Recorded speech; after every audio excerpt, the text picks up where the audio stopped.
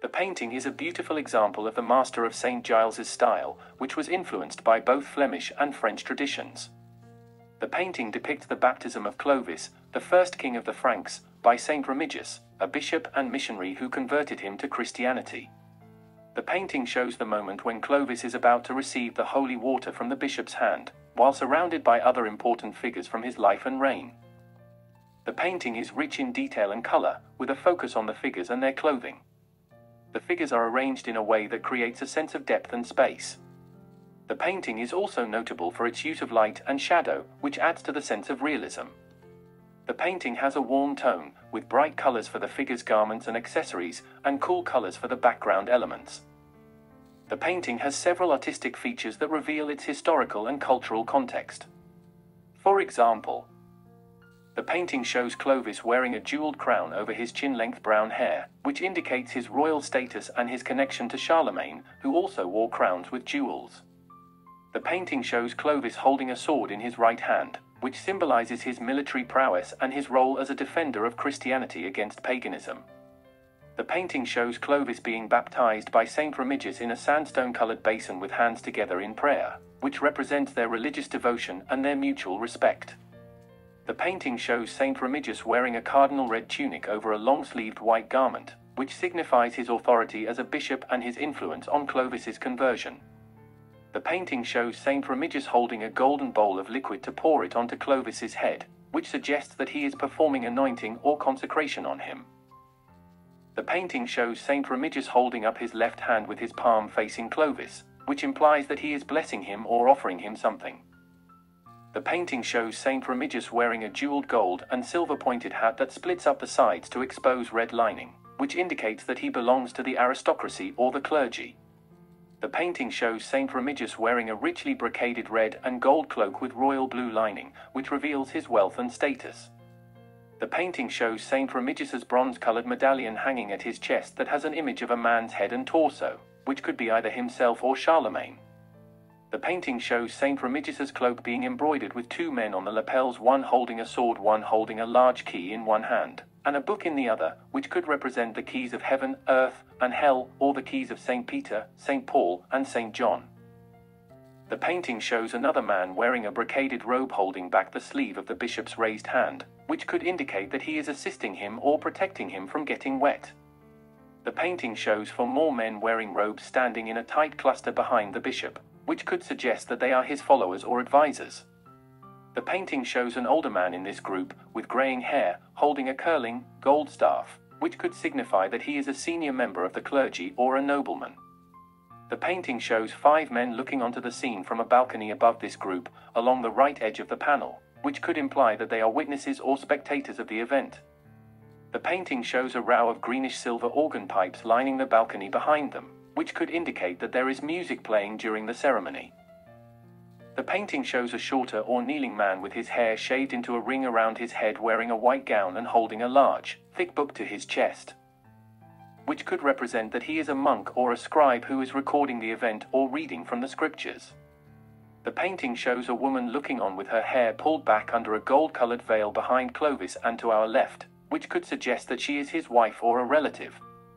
The painting shows two men next to her right wearing fur-trimmed cloaks of rich reds and dark green, and each touching Clovis's arm, which could indicate that they are his friends or allies. The painting shows more people gathering in a courtyard outside the church entrance to watch the ceremony, who wear cloaks and leggings in rose pink, emerald green, light blue, or tan, which could reflect their social status or their regional affiliation.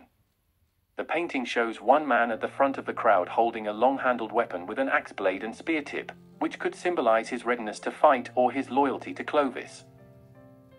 The painting shows other stone buildings around the courtyard, which could represent the architecture or the culture of the place where the event occurred. The painting shows a peacock perching on an archway over the crowd, in the distance, which could symbolize beauty, pride, or immortality. The peacock is a bird that has been used as a symbol in art, culture, and religion for various reasons. Some of the common meanings associated with the peacock are: beauty. The peacock's colorful and iridescent feathers are admired for their aesthetic appeal and elegance. The peacock's display is often seen as a sign of self-expression, confidence, and grace. Many artists have depicted the peacock as a symbol of beauty in their paintings, sculptures, and other forms of art. Rebirth. The peacock's feathers are also seen as a symbol of rebirth or transformation. In some cultures, such as Hinduism and Buddhism, the peacock is associated with the goddess Lakshmi, who represents abundance and prosperity. The peacock is also linked to the concept of reincarnation, as it sheds its old feathers and grows new ones every year. Wealth. The peacock's feathers are also seen as a symbol of wealth and status. In ancient times, the peacock was considered a sacred animal in India, where it was used to adorn thrones and royal attire. The peacock was also valued for its meat, which was believed to have medicinal properties. In some European countries, such as France and England, the peacock was used as a heraldic emblem by nobility and royalty. Pride. The peacock's feathers are also seen as a symbol of pride or arrogance. In some cultures, such as China and Japan, the peacock is associated with the idea of vanity or self-importance. The peacock's display is often seen as a challenge or provocation to others. In some religious traditions, such as Christianity and Islam, the peacock is seen as a symbol of sin or temptation. These are some of the main meanings that have been given to the peacock in art throughout history. However, there may be other interpretations depending on the context and perspective of the viewer or artist. The peacock is a versatile and fascinating creature that can inspire different emotions and reactions from different people. The painting shows the contrast between the sacred and the secular, the old and the new, the East and the West. The Baptism of Clovis is a pivotal moment in the history of Europe, as it marks the beginning of the Christianization of the Franks and the foundation of the Merovingian dynasty. The painting shows how Clovis and his followers adopt the new faith and culture of the Roman Empire, while retaining some of their own traditions and customs. The painting also shows how the church and the state are intertwined, as the bishop and the king are both powerful and influential figures.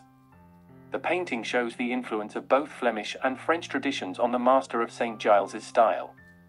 The master of Saint Giles was an anonymous painter who worked in Paris in the late 15th and early 16th centuries.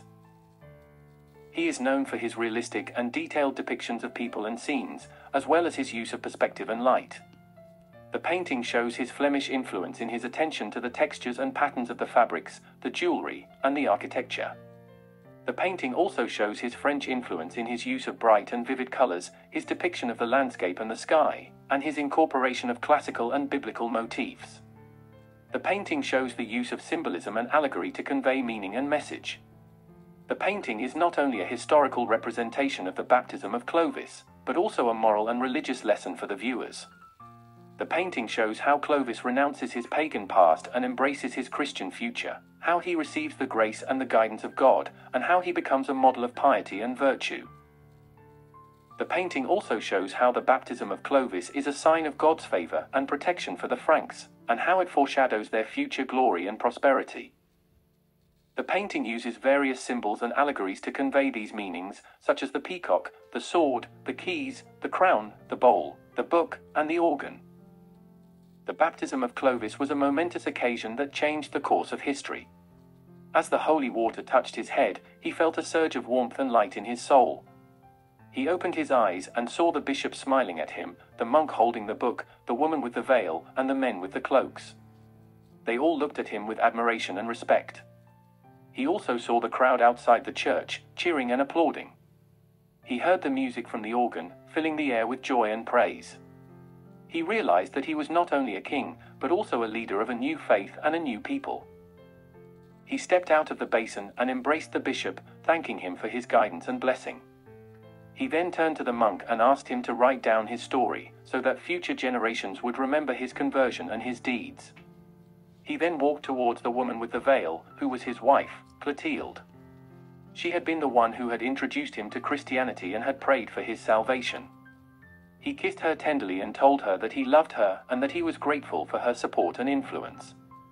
He then greeted the men with the cloaks, who were his friends and allies. They congratulated him and pledged their loyalty and devotion. He then raised his sword and his crown and addressed the crowd. He declared that he was now a Christian king and that he would rule with justice and mercy. He also announced that he would build a new church in honor of Saint Remigius, and that he would donate his wealth and treasures to the poor and the needy. He also invited everyone to join him in celebrating his baptism and his new life. The crowd erupted in cheers and applause, and followed him to the banquet hall, where a feast was prepared. The peacock, which had been watching the ceremony from the archway, flew down and landed on his shoulder. It spread its feathers and displayed its beauty and pride. Clovis smiled and stroked its head, and took it as a sign of good fortune and divine favor. He then entered the hall with his wife, his friends, and his people, and rejoiced in his baptism and his destiny. He felt a peace and a happiness that he had never felt before. He knew that he had made the right choice, and that he had fulfilled his purpose. He had become a new man, a new king, and a new saint. He had become the founder of a new dynasty, a new nation, and a new era. He had become the father of France.